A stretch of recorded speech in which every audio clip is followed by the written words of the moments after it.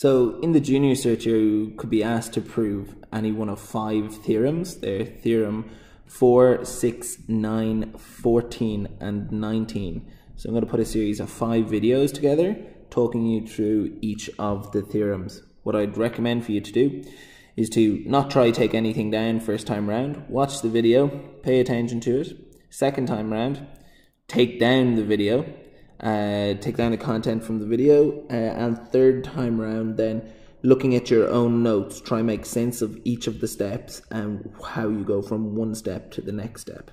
Students always ask as well, how would the question be asked? This is how the question would be asked. You'd be asked to prove the angles in a triangle add up to 180 degrees. You'll be given a section that says given, and then you will have to write in a triangle ABC with angles 1, 2, and 3. So you could call the triangle anything. You could call it any points you want. A, B, C, X, Y, Z, anything at all. You could call the angles anything you want. I just think A, B, and C are the easiest ones to work with. There will then be a section that says to prove.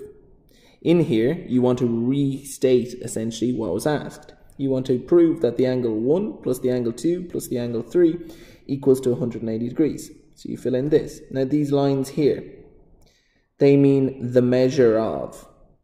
Okay, important to include. So it says the measure of angle 1 plus the measure of angle 2 plus the measure of angle 3 equals 180 degrees.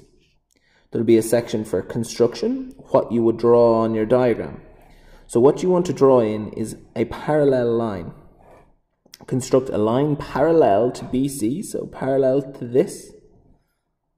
And we're marking in that it's parallel by including the arrow. Parallel to BC that passes through A.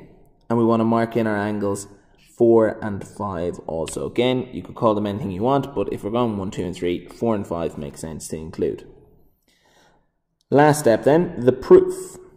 Well, what do we know? We know for a fact that the angles here, that's the measure of angle 4 plus the measure of angle 2 plus the measure of angle 5 is 180 degrees. And you must include this statement because they're supplementary angles or it's a straight angle. What else do we know?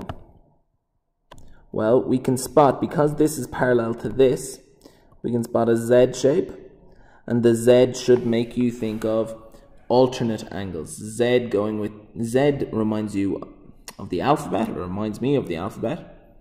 And I go, well, what's at the end of the alphabet is Z, what's at the start of the alphabet is A, so I get an alternate angle out of that. So Z reminds me of the letter A, and I get alternate angles from that.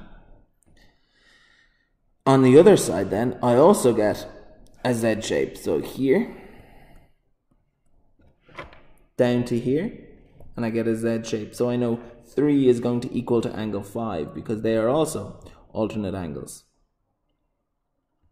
Final step then is to replace the angle 4 with the angle 1. So the angle 1 plus the angle 2, and replace the angle 5 with the angle 3. So it's 1 plus 2 plus 3 is equal to 180 degrees.